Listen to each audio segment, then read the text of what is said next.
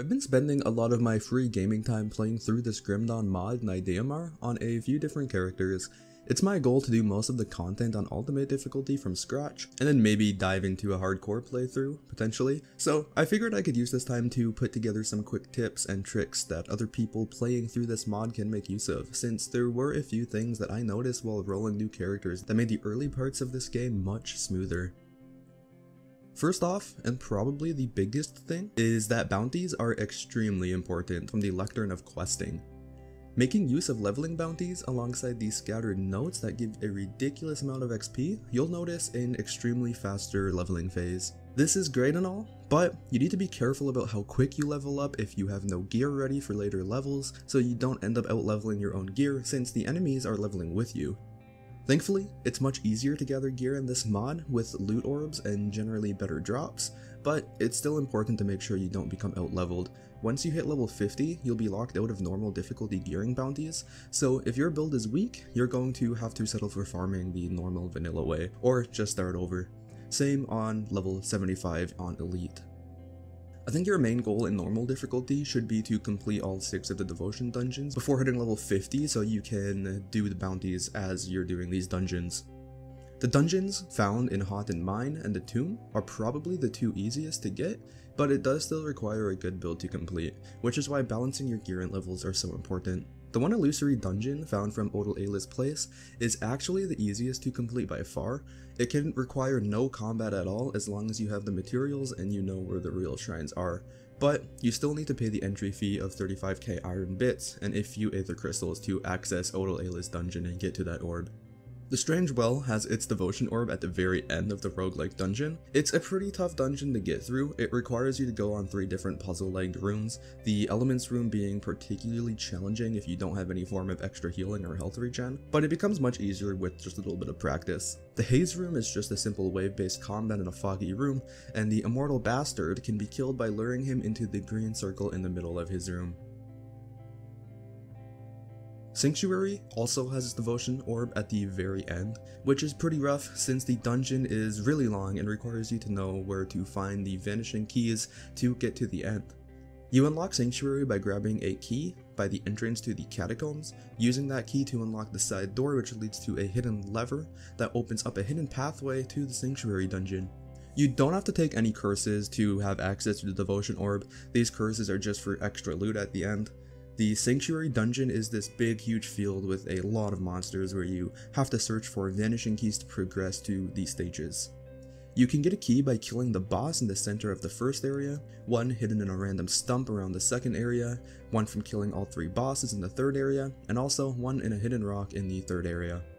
Then you pick your boss fight, the hardest one giving you 3 keys. Remember that you only really need 4 keys to get to the devotion sphere, but the extra keys will give you some amazing loot at the end if you really want to go for that. Devotion dungeon is a pretty simple one where you just kill all the enemies. It's just that the orb itself is kind of a pain to find in the Sanctuary if you don't know what you're doing, but hopefully that little segment was able to help you find where that is. The final devotion sphere will be found in the ashes, just beside the platform where the final fight of this mod takes place. The dungeon will go through multiple waves, all with their own set spawn times. The next wave will spawn even if you haven't defeated the last.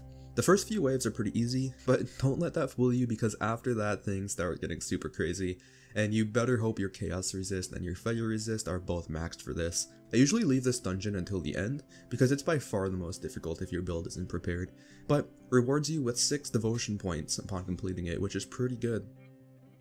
And all of those dungeons will leave you with a total of 22 devotion points for normal difficulty, then you can progress on to Elite without having to feel so bad. And now that you're on Elite, you can go right for the next devotion points, but you're not on a timer like you are in normal. At this point, you might want to shift your attention over to the faction area, since you're reaching that level where you'll be needing augments for resistances, blueprints for crafting, and a lot of the gear that the faction vendors sell. If you reach level 75, you'll only be able to access this arena on Ultimate, so you should try to do this before then.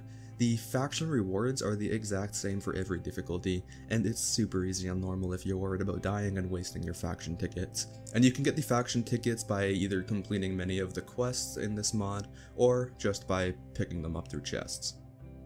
And just like normal Grim Dawn, you're going to need a good method of farming gear and XP to reach ultimate, but you won't be grinding nearly as much as you would be with vanilla because of the things added in this mod, most notably the bounties in the faction area. A good spot I found to farm when you have absolutely nothing and your build is really weak is the snowy landscape, running to the Aether Crystal Meteor spot, wiping them out, and getting that materials chest, and then walking east to the Frozen Cave dungeon, which is pretty easy with the right resist and has a decent reward room at the end. The Haunted Mine is much better though. It's an amazing spot to farm early. It's just a more advanced version of Vanilla's Cronley's hideout. The key to the boss is hidden somewhere randomly in the dungeon, so your times may vary if you're not familiar with the area. If you're strong enough to survive until the end, there is an amazing reward room that has guaranteed me at least 4 epics each time, as well as this hidden materials chest that gives you a ton of components. Also, the boss fight spawns in a bunch of Aether Crystals, which is great for feeding your gambling addiction in Odal Ayla's dungeon. Odal Ayla's dungeon is a dungeon that will cost you quite a bit of Aether Crystals, which can be gathered in bulk through crafting bounties or through that boss fight that I just mentioned, and it also requires a skeleton key which can just be crafted like normal. The place is pretty cool. A simple explanation is that you go through up to 7 different rooms with a random event in each room. Some of these events are bad, like just spawning a bunch of monsters. It can even spawn nemesis bosses, and some of these events can be good, like a chest or a quest, and some can be absolutely amazing, like this super rare special chest that grants a ridiculous amount of items. It's basically a casino dungeon. If you have the Aether Crystals to spare, you definitely should go and try your luck. When your build is feeling pretty strong and you're feeling confident, the Sanctuary dungeon we talked about earlier has an amazing amount of rewards at the end. Just running through the dungeon like normal with like say 2 keys or something would be pretty easy, but if you want to min-max it and go for that full 8 keys and double curses, you'll be rolling in legendaries and crafting materials and iron bits. These were just the favorite spots that I found to farm as I played. There are probably so many more spots, so feel free to test things out and explore. And here's 2 more little bonus min-maxing tips.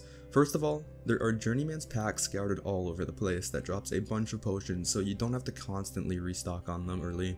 And secondly, the faction area rift is actually much more efficient than the Edge of Eternity rift, since the bounty lectern, a stash, a shops, and even a crafting station are much closer to that rift.